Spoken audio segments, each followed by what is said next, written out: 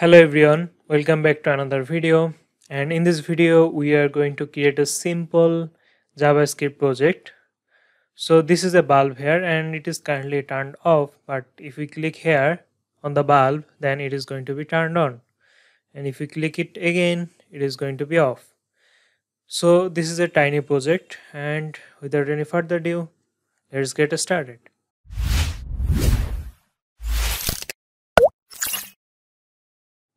So at first I'm going to create the markup. It is not a much because only there will be a title and a bulb. So I'm just going to create a div with the class of container, and inside this container I'm going to use an JSON tag. Let's give it a class of title, although we don't need that. Let's add some text here. Click the bulb to turn it on and off. Okay, now after that I'm just going to put an image here. I have got two images in the source file.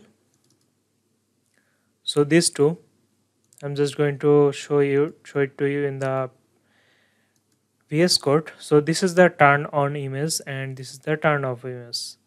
So we are going to actually exchange the image whenever we click on the image. Okay, so let's add the turn off image first. So I'm just going to add an image with the ID of maybe light bulb. So it is the light off.jpg and this is our image. Now we are going to do some stylings, basic stylings to make them centered.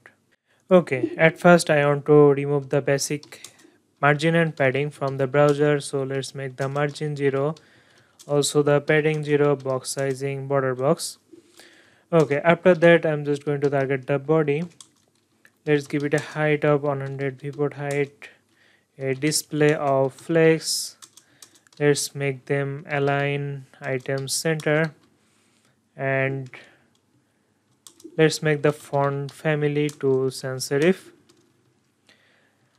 Okay, after that I'm going to target the JSON with the class of title. Let's make the text transform uppercase, and also let's give it a margin at the bottom of maybe 10%, so it will have some gap with the bulb here. After that let's target the container, and I'm just going to give this a color of maybe 333. Now let's give it a margin 0 auto. Now it will be at the center. Also text align center. Okay, here we go. So everything is fine. Now we are going to move on to the script.js and change the image whenever we click on the bulb. Okay, so in script.js I'm just going to create a function here, and whenever we click on the bulb the function will be applied. So let's create a function.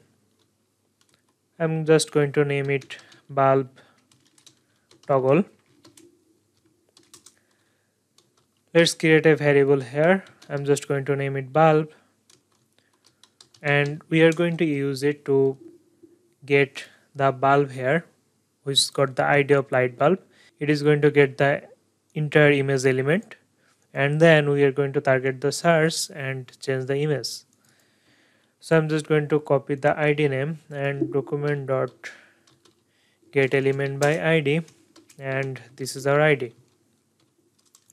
Now we can do a simple if check. If the bulb, which is this element, this variable here, so it is going to get this element, and then it is going to get the source, not this called src, which is this attribute here.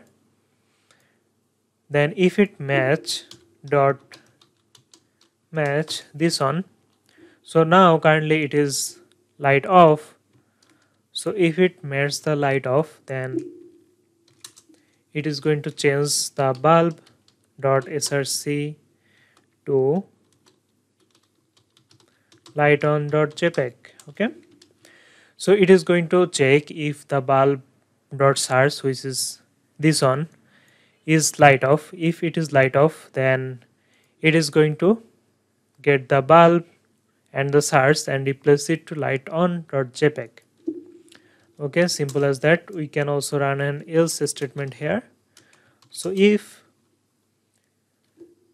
the bulb is currently light off, then it will replace it by the light on. But if it is not the light off, that means it is the light on. So we need to put the bulb dot src to the light off dot jpg.